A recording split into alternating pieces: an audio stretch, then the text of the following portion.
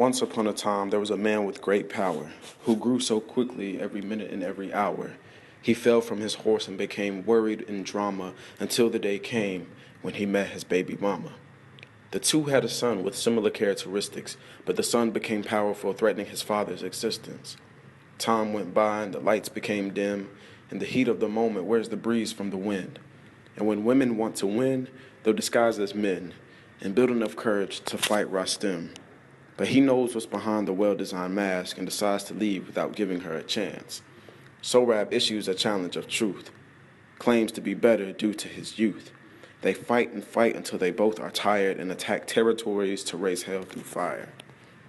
One brought fear, and the other brought pain, but little do they know they flow through the same vein. So the two men decide to reschedule their match and gather some rest to keep the strength to a max. The final battle came around over amount of time, and the intensity of it blew everyone's mind.